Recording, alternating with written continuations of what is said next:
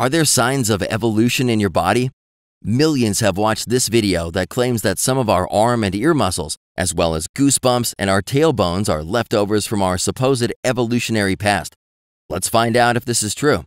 But first, let's see the big picture. In the 1890s, so-called vestigial organs numbered as high as 180. Now, modern science is actually down to 0. The most recent so-called vestigial organs to make the "we actually need these" list are the tonsils, the appendix, and the pineal gland. We've learned that the tonsils and appendix help fight off infection. The pineal gland is critical for biorhythms and sleep. Are our ear muscles vestigial?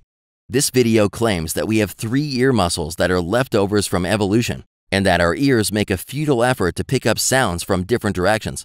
However, these muscles have structural purposes, not directional. During our development in the womb, these muscles affect the shaping of the ear. When they don't develop properly, all sorts of abnormalities emerge that can require surgery. These helpful muscles anchor the ears during development, support blood circulation to the side of our heads, protect the underlying structures, and stabilize the outer ear in its proper location. So, while our ear muscles were not intended to move to better capture sound, they serve other purposes as though they were designed. In fact, aren't we missing something here? Like the amazing design of the ear itself? Our sophisticated hearing system is made up of 5 separate components that don't make any sense by themselves, but when combined together, they make a complete system that allows us to hear. It all starts with the outer ear, which is specially shaped to capture sound waves so they can travel through the ear canal. These sound waves press against our eardrums and wiggle 3 tiny bones, called the hammer, anvil, and stirrup, that amplify the signal by a factor of 1.7 times using leverage. This mechanical process converts to a hydraulic process by pressing against the cochlea, which again amplifies the signal, this time by a factor of 22 times. The fluid inside the cochlea moves over 20,000 microscopic hair cells that are connected by tiny molecular linking springs, causing an electromechanical transduction process that transforms the sound vibration into a neural signal that is immediately comprehended as speech. Just how did evolution dream all of this up? These 5 separate systems, each of which is purposeless and meaningless without the others, all connecting to make an overall hearing system that truly shows intentional design.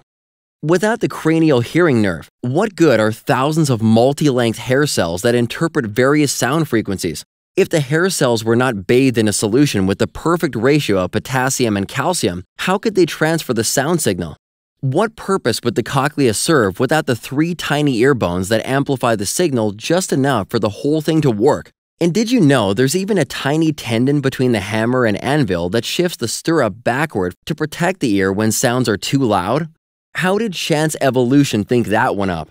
Our hearing system is even self-lubricated with drainage tubes. And to think, this entire system runs on energy from what we ate for breakfast. Our hearing system has been carefully engineered to take invisible sound waves through a complex system that turns them into electrical signals that are heard as sound and immediately comprehended as speech.